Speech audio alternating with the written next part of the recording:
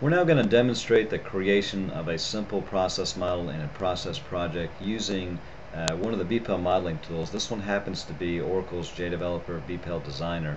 But like we said before, most of the tools that we'll be dealing with, that you'll be using, use a lot of the same basic principles, the same basic concepts. Obviously the user interfaces will look a little bit different. Most of them are loosely constrained around the concept of Eclipse and how Eclipse works.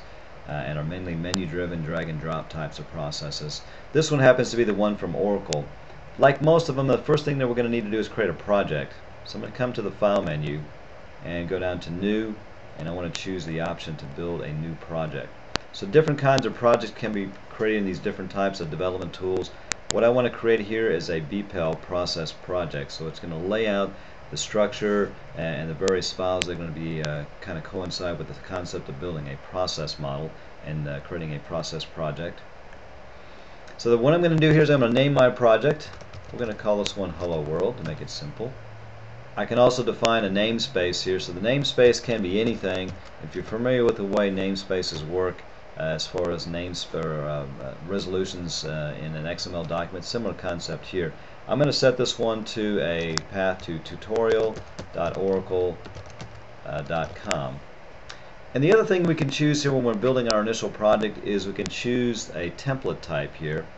So if I click on this drop down box here, I basically can create a default process model right off the bat, and I can build one of three types here.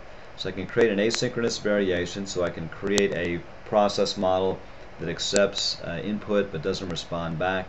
I can create a synchronous process that has an invocation, accepts data, and also sends a reply back.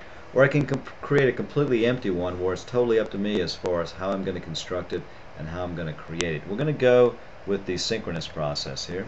So we're going to see both an input and an output being created.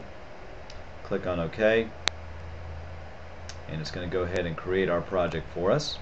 So here comes the initial project. So when they create the project, what pops up initially is going to be the process model.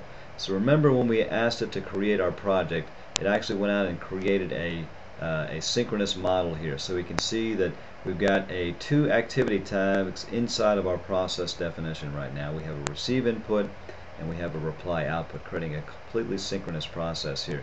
We can also see that this particular tool uses 3 swim lanes. The center swim lane is simply going to be my process model itself, the flow of events, and then we have 2 partner links on the outermost swim lanes. Either one of these can be used for input or output. It really doesn't make any difference. Right now we have one partner link connection. That one partner link is going to be our client application that's going to be invoking us, and then we're going to be replying back to them.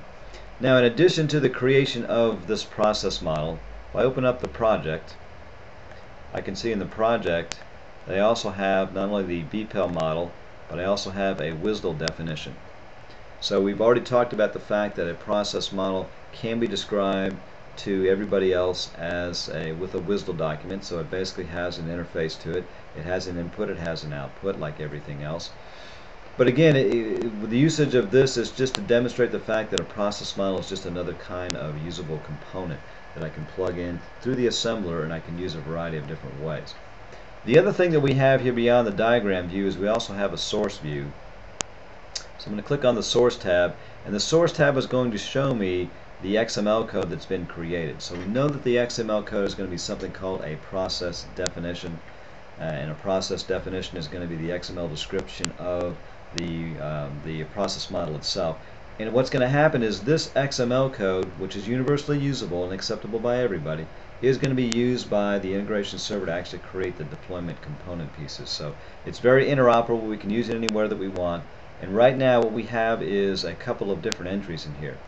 Normally what you can get is an outline view. So the JDeveloper in the lower left hand corner gives me what's called an outline view, so I can see all the various elements that are in my XML document. So I can see I have partner links. So we know we have one partner link. That partner link is our client, which is going to initiate us. We also have a variables link, which right now doesn't really have anything inside of it.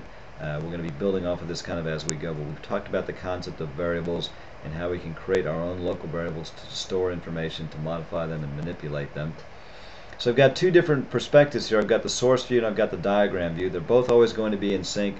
I make a change to one, it automatically updates the other one, so they'll always be synchronized.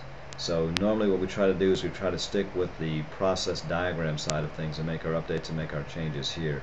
And it makes it easier that way. So far we've created our process project. Our process project now has our BPEL, initial BPEL model, the source code associated with it, and the WSDL file.